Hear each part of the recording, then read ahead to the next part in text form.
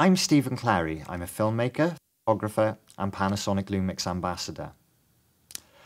The S1H, GH5 and GH5S all come with a number of options to control both shutter speed and ISO. In this video, we'll take a look at both the shutter angle option as well as the synchro scan. We'll also take a look at the ISO and gain display options and explain that in a little bit more detail. Why angle? Why not seconds? Shutter angle is a way of describing the shutter speed relative to the frame rate.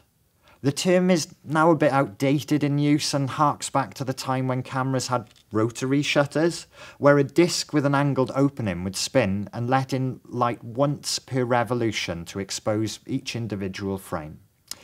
However, the terminology has remained in use until today, like I still use that. In a practical sense, the larger the angle, the slower the speed. All the way up to the limit of 360 degrees, where the shutter speed could become as slow as the frame rate, so 1/25th of a second for 25p. At the other extreme, the shutter speed can be made quicker by decreasing the angle. The most common setting for shutter angle is 180 degrees.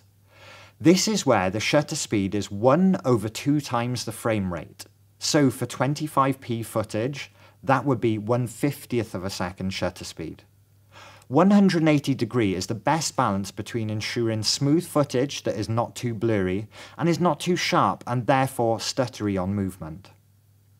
Shooting at 360 degrees would mean that the end of the blur in one frame is as close as possible to the start of the blur in the next frame, giving us the appearance of soft footage on fast-moving subjects. A 45-degree shutter angle would give us the shutter speed of 1/200th of a second for 25p footage.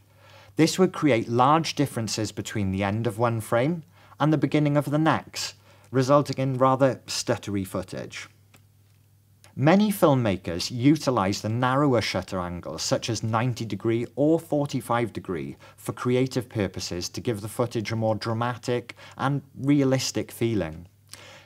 To activate this shutter angle in the S1H, simply go to the Image Quality 2 submenu on the Video Options and select Angle ISO.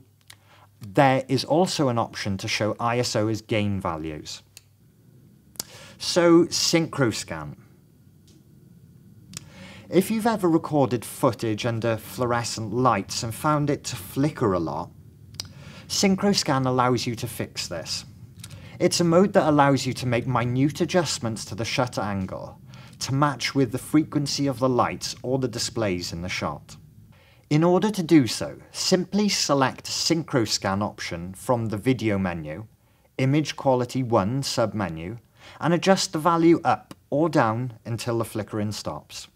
Like shutter angle and shutter speed, ISO and gain are essentially describing the same thing. ISO refers back to the film days and describes the equivalent film speed. Gain is the electrical amplification that is occurring at pixel level. With dual native ISO cameras, there are two amplification circuits and therefore two zero values for gain. The values on screen show the low and high ISOs for individual picture profiles.